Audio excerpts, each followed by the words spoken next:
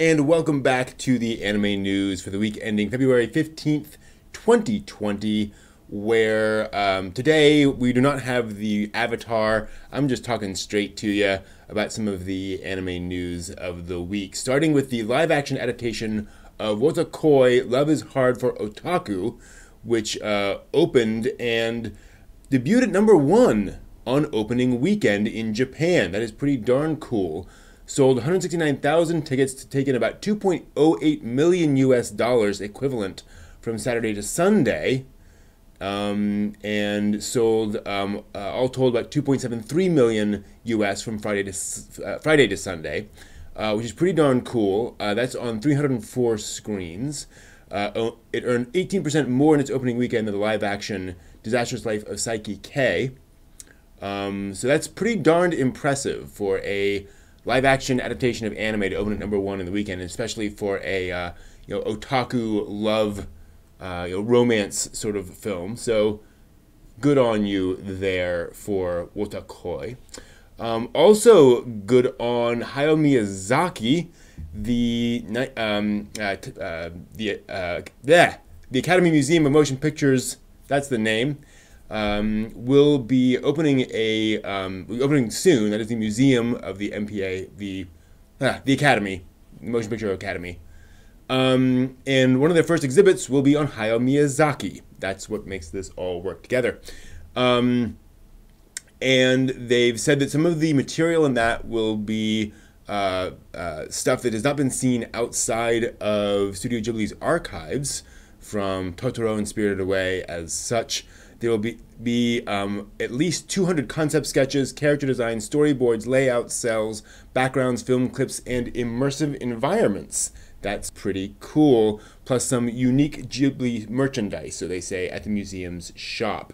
The whole museum will be a retrospective of the 90-year history of the Oscars, obviously, so forth and so on. So it's really cool to see the American Academy honor Hayao Miyazaki, a Japanese anime director. That's pretty darn cool.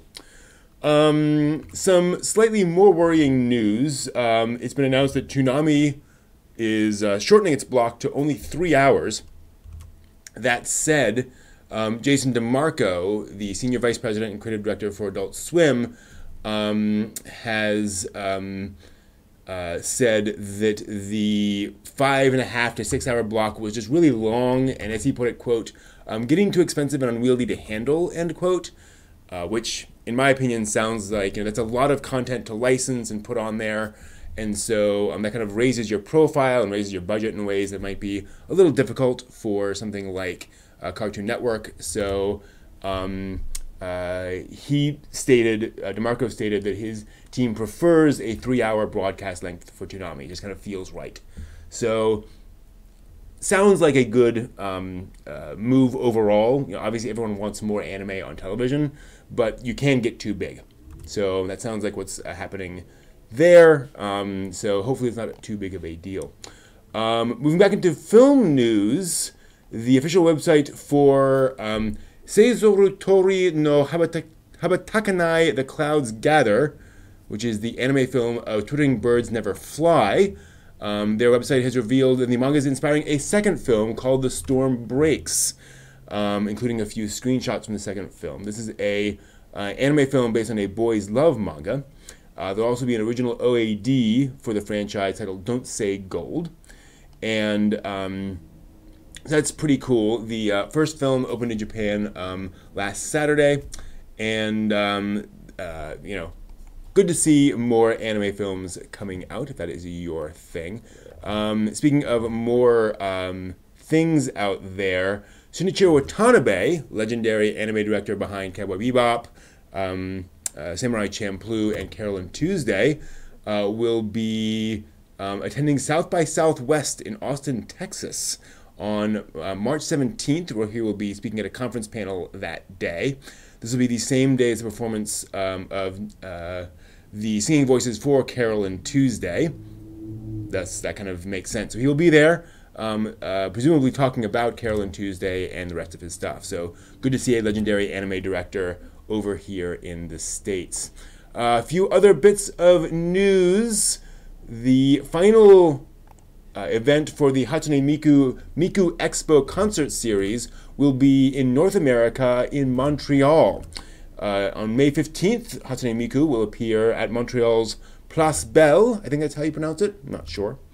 And that's going to be pretty cool. Now, it'll also be at other places in North America, Coachella, Vancouver, LA, Orlando, DC, Toronto, etc. from April to May. But the final concert date will be May 15th in Montreal. So if you're interested in Miku, definitely there's where to catch her final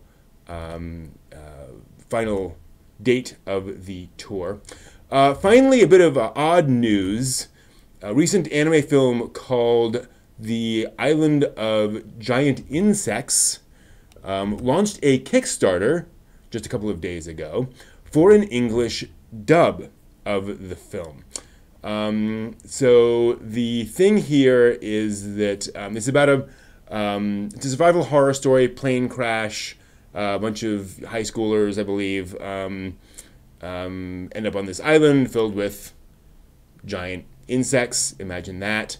The film opened January 10th in Japan. And I believe it is also streaming on Crunchyroll right now. Yes, that's correct. Everywhere outside Asia. So the staff announced that they're launching this Kickstarter specifically for an English dub of the film to make a final edition.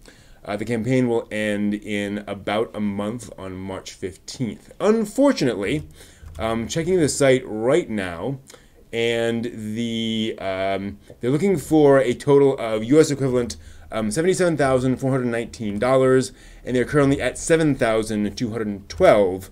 So about 10% of that, a little under 10% of that, after 2 days. So not looking too incredibly, great for the film. It might still make it there.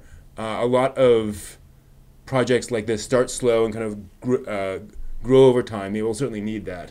But sadly, not a ringing endorsement for the Island of Giant Insects. So here's hoping that that turns around and they're able to do that and get that dub made, because more exposure for anime is usually a good thing. So here's hoping.